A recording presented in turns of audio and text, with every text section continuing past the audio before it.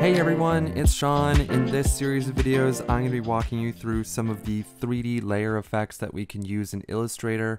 Near the end of it, we'll be showing you how to create sort of a 3D beer can and also a pop can tab, sorry, not a pop can tab, a beer bottle cap or a pop bottle cap, depending on your style. And, we're just going to jump right into it. So what I'm going to do first is I'm going to create a new document. And I'm just going to use the same document setups that we had previously, which was 6 inches by 4 inches RGB, just because it's easy. And the first thing that I sort of want to walk you guys through is basic 3D sort of properties in Illustrator. So what I'm going to do is I'm just going to draw out a shape. I'm going to make that shape no stroke with a fill of something that isn't black. I'm just going to go with a nice light blue color like so. And to access our 3D controls, what we have to do is go up to Effect, 3D, and there are 3 effects to choose from. So the first one I'm going to do is Extrude and Bevel. And what you can see right away is it does make the shape 3D. And if you have this window pop up, fantastic. It should pop up for sure. There's a bunch of options here. The first one being rotation, like so. There's basically, because it's 3D, so you have 3 axes to work from. You have X, you have Y, and you have Z. So X is kind of like, you're up and down. Y is your left to right. As you can see, you can sort of spin the whole thing. And Z is its place in space. If this sort of switching of data points confuses you, you can grab onto this diagram and you can actually manipulate the diagram like so. And as you manipulate it, the shape changes into wireframes, just to save your computer some computing power. So that's sort of how you manipulate a shape in terms of direction. Next is the extrude depth. How deep does your shape look? You can pull on this. Don't go to 700, that's really dramatic. But you can make the shape deeper or longer depending on your vocabulary that you want to use here. I'm just going to leave mine at 50 for now. You can change the cap. The cap meaning the face of your object. In this case, I turned the face of my object off. So now it's like a rectangular frame, or sorry, a square frame as opposed to a cube. It's a little bit confusing to look at, I know. But if we turn our cap back on, you'll notice that our cube sort of drawer shape here has a face again, and everything's good to go. Let me just bring this back onto a 3D sort of plane. The next thing you can do is choose the bevel. How do you want the edges of your shape to look? Obviously, by choosing different bevel complexities, you can get completely different shapes. So some of these can be really cool when applied with the right type of style. Some of them are not necessarily as cool as others, but I'll sort of leave that up for you guys to play around with and get more familiar with. Honestly, one of the things that I want to sort of point out when it comes to 3D shapes is 3D shapes tend to be very tacky at first because you need to customize them so drastically to get a really cool sort of effect going on. Simply just playing around with the complexity isn't going to probably be enough, which is kind of sad, but that's the reality. Next thing you can adjust is the height. So sort of how deep does this complexity go? How much does it really affect your design? You can play around with that too. And the bevel can either be interior or exterior. So it just changes the direction of sort of what parameters you're affecting here. And then finally down here, you have the option for shading, or sort of, I guess, how the software is going to interpolate your changes. If you're working a very complex document and you're on a computer that isn't highly souped up, what you might want to have this set to is wireframe. Wireframe gets rid of all of the color, all of the shading, and allows you to focus on the structure of the document itself. You can see here, you can see all the changes it's making. You can rotate it and you can do all sorts of different changes to it, but you're not actually seeing any of the shading or color that's being applied. The next is no shading. Personally, I don't have much of a use for this because it's extremely hard to see your 3D shape without shading or without line work. The next is diffused shading. This is like more subtle and soft shading. This is probably more of what you'd see in real life. And plastic shading is sort of a little bit harsher, a little bit more artificial. Now, this isn't all of the options in our 3D and extrude menu. If you click on show options, you get all sorts of things about how you want the shading to hit your object. This sphere here represents your object, and this white dot within the sphere represents the light source. Where do you want the light to be hitting your object from?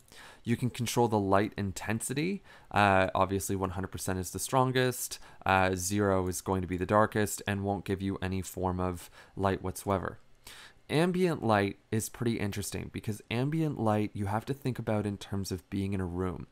When you're in a room and you have a lamp turned on, the lamp represents your light intensity. It's a light source that is hitting your object. Ambient light is the light that's within the environment you're sitting in. This could be coming from a window. It could be coming from a ceiling fixture light. It could be coming from monitors within that environment.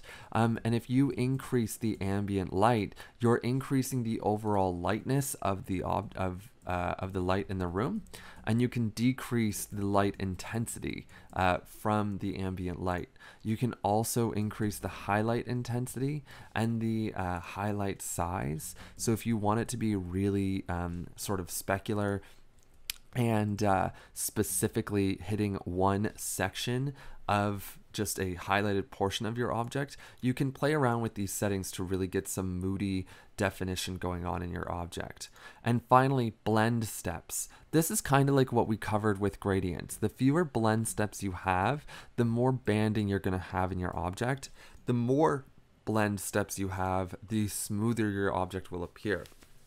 The trade-off here that you guys have to be aware of is the more blend steps you have, the more complex your object will be, and the I guess the harder it will be to work with within your file. Okay, so you want to be very judicial with how many blend steps you have. I think somewhere between 20 and 40 tends to be decent, but you know, adjust on your own sort of preference.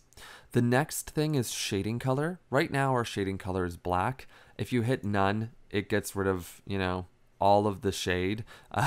And it's just leaving you with highlights. This is kind of a cool effect here. I normally would always have a custom shaded color because what we learned, or what we actually know from experience, is black is a really horrible shadow color. If you think about really terrible drop shadows that you've seen on work, it's usually because the drop shadow is 100% black, and it's not accurate to real life. Shadows are usually a darker shade of the color of the surface they're appearing on, right? So considering we're working with a blue surface, our shading color should actually be a dark shade of blue. And it just helps to make things look a little less harsh, a little bit more believable. And that's sort of what you're aiming for when you're looking into lighting and shading. So that is an overview of the 3D and bevel options within Illustrator's 3D and bevel sort of tool. We can just scale that down and leave that off in the corner. The next thing we can do is we can create a tall rectangle, like so. We can go up to Effect, 3D, Revolve. And what this does is it creates a cylinder, right? All of the same tools and effects are being used here. They're just being used to create a cylinder instead of a cube. Same lighting parameters still exist. You can go in and choose all of these things. You can see the difference between diffused shading and plastic shading. Plastic shading creates a huge highlight. And here's actually a really great example of blend steps. So let's increase our blend steps. Let's just keep going. You can see that banding eventually does disappear, but it disappears around the 150 mark. That's going to really slow down your computer and your file. So if we hit OK, if I go and start making some of these adjustments, you know, not too bad right now. I don't have much going on in this file though, if you were trying to create a 3D object and you had like logos built on artboards off to the side, and you had reference imagery built off to the side, and all sorts of stuff, this might start to cause you a bit of a problem. So I just really want to make sure that you guys are aware of that before you get into building any 3D objects and starting to wonder why my computer's so slow. The really cool thing about 3D objects though is that they are based off of vector shapes. Okay, so if I hit Command Y to open up my wireframe, you see two shapes here. You see a square and you see a rectangle, right? If we actually jump into our legit document though, you start to see these 3D shapes. That's because Illustrator is doing its own math in the background. It's not creating super complex shapes by having each one of these be a multiple different sort of face or element to itself. You know, there's really kind of cool stuff to be done there. And the nice thing is you can go in and adjust these shapes. So I can round the corners here and create more of like a rounded cylinder. I can also go and adjust the size of it so it's a little bit more, you know, stout and plump as opposed to tall and thin. So there's all sorts of different ways that we can go about achieving cool shapes by doing this. All right, so I'm going to leave that guy up there. And what I'm gonna do is I'm going to create a ellipse, a circle, same color. Just draw out a circle by clicking out, holding Shift and dragging. Go up into 3D and rotate. Actually, I think with a circle, rotate isn't really gonna do a whole lot here. It'll just basically, you know, make it 3D in the sense that it can draw out, or it can change the perspective of it, right? And you can sort of see how it's changing the perspective based within our circular confines here. So I'm just going to hit escape and move back into extrude and bevel. And this is kind of a cool place where if we turn off the cap, you can really see what I'm showing you here.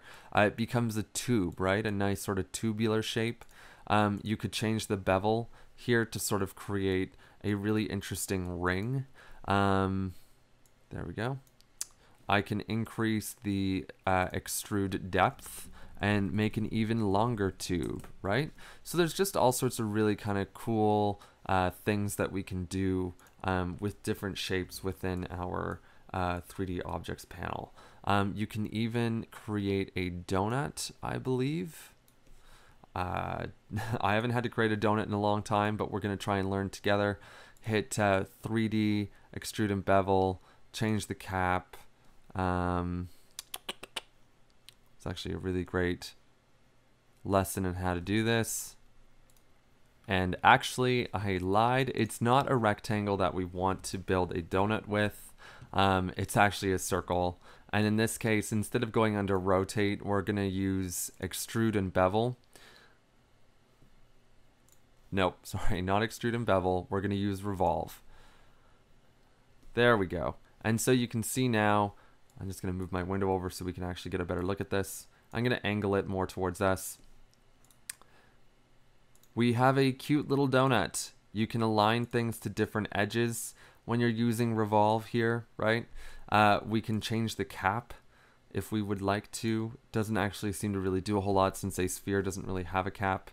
And you could increase the offset.